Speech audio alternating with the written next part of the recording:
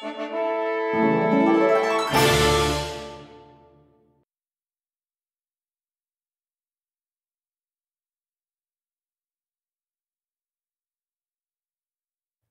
it's Jeff, and welcome to another Sibelius 7 video. I'm going to call this one Cue Notes Part 2.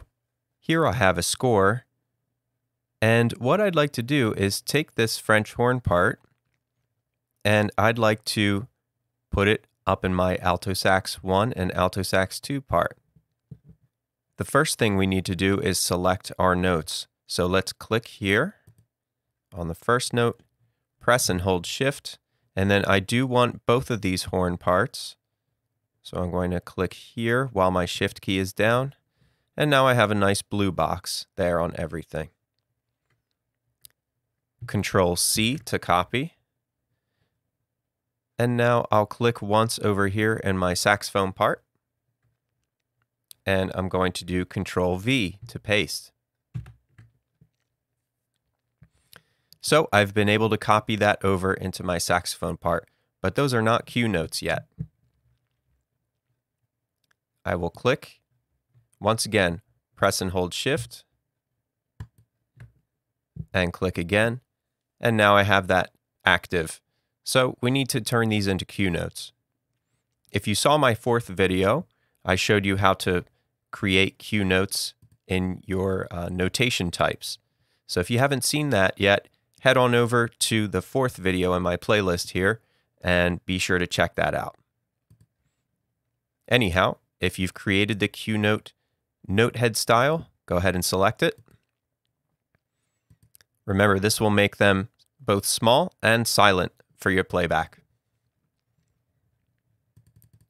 I'm going to zoom in to give you a closer look at this. So you can see that we have our cue notes, and we have dynamics. Now these dynamics, though, are not what we would call cue sized. So we need to do something about that. Also, we should probably put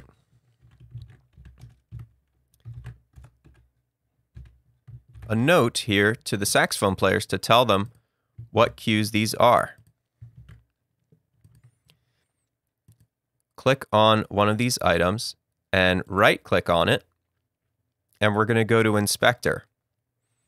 I'll show you another way to get there. Click it once, Control-Shift-I, and now we have this inspector that comes up.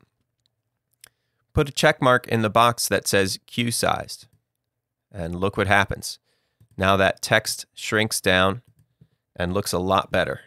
Control-Shift-I, do it again. I can even do it for my dynamics. Look how much better this is starting to look already. I can even do it for my crescendo and my decrescendo here. Check this out.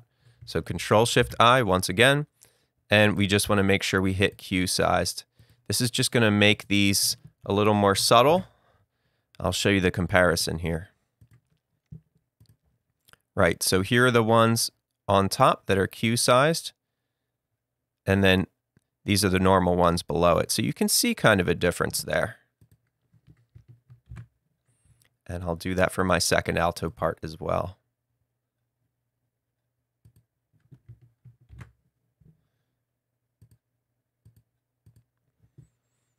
And there you have it. So now our text that tells our saxophone players that they're playing horn cues, as well as the dynamic of the cues, as well as the crescendo and decrescendo are now all cue sized.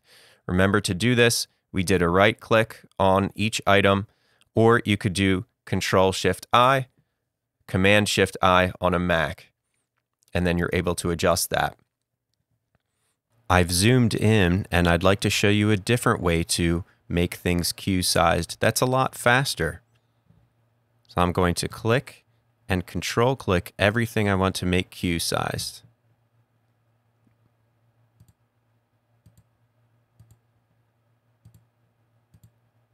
And now over on the keypad, I have this button I can use to instantly make everything cue sized.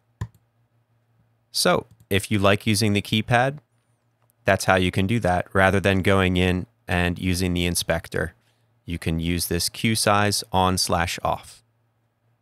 Anyhow, I hope this video was helpful. If it was, give it a like and be sure to subscribe. Thanks so much and take care.